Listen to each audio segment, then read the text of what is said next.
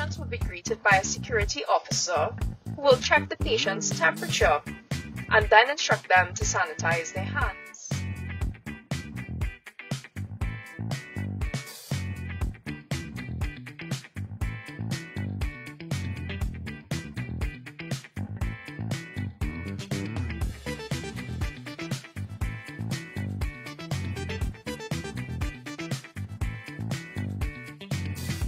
Once this initial safety precaution has been observed, patients will be issued a ticket and advised to sit until their turn arrives.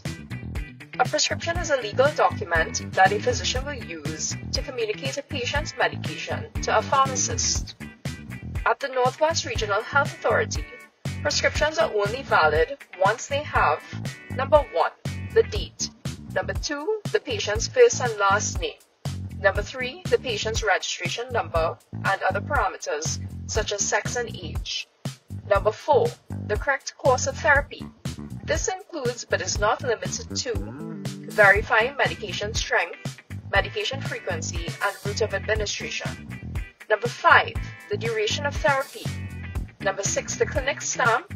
And number 7, the prescriber's name in block letters and their signature. Before the pharmacist begins the filling process, he or she will take a couple of minutes to confirm the validity of each prescription. Once the above criteria has been satisfied by the pharmacist, they can then begin the dispensing process. Dispensing process involves firstly a registered pharmacist undertaking a pharmaceutical assessment of every prescription to ensure the safety, efficacy, and the quality of medications being prepared, and finally, counseling the patient. Now, whilst the first part of the dispensing process can be carried out by a registered pharmacist or a pharmacy assistant under the supervision of a registered pharmacist, only the registered pharmacist is authorized to dispense and to counsel patients.